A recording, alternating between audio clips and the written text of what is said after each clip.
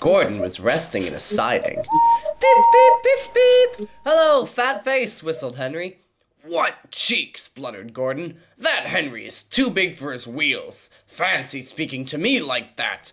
Me, he went on, letting off steam. Me, who has never had an accident. Aren't jams, whistles, and burst safety valves accidents? Asked Percy innocently. No, indeed, huffed Gordon. High spirits might happen to any engine, but to come off the rails like Henry did, well, I ask you, is that right? Is it decent? A few days later, it was Henry's turn to take the express. Gordon watched him getting ready. Be careful, Henry, he said. You're not pulling the flying kipper now. Mind you keep on the rails today. Henry snorted away, but Gordon yawned and went to sleep. He didn't sleep long. Wake up, Gordon, said his driver. A special train's coming and we're to pull it. Gordon opened his eyes. Is it coaches or freight cars? Cars, said his driver. Cars, said Gordon crossly. Pah!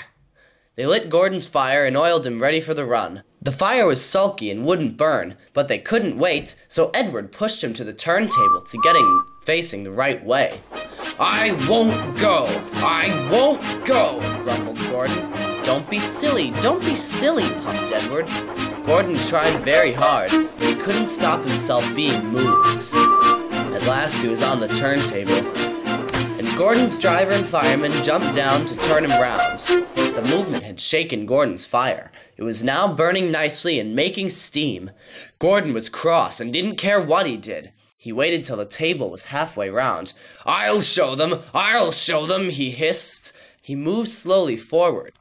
He only meant to go a little way, just far enough to jam the table and stop it turning as he had done once before. But he couldn't stop himself, and slithering down the embankment, he settled in a ditch. Whoosh! He hissed as his wheels churned in the mud. Get me out! Get me out! Not a hope, said his driver and fireman. You're stuck, you silly great engine. Don't you understand that? They telephoned Sir Topham Hatt. So Gordon didn't want to take the special, and he ran into a ditch, he answered from his office. What's that you say? The special's waiting? Tell Edward to take it, please, and Gordon? Oh, leave him where he is. We haven't time to bother with him now. A family of toads croaked crossly at Gordon as he lay in the mud. On the other side of the ditch, some little boys were chattering. Coo, doesn't he look silly? They'll never get him out. They began to sing. Silly old Gordon fell in a ditch, fell in a ditch, fell in a ditch. Silly old Gordon fell in a ditch, all on a Monday morning. The school bell rang, and still singing, they chased down the road. Pshaw, said Gordon, and blew away 3 tadpoles and an inquisitive newt. Gordon lay in the ditch all day. Oh dear, he thought, I shall never get out. But that evening they brought floodlights and powerful jacks and lifted Gordon and made a road of sleepers under his wheels to keep him from the mud.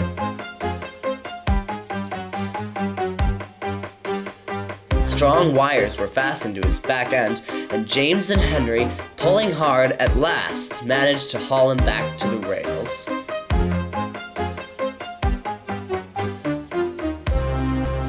Late that night, Gordon crawled home, a sadder and wiser engine.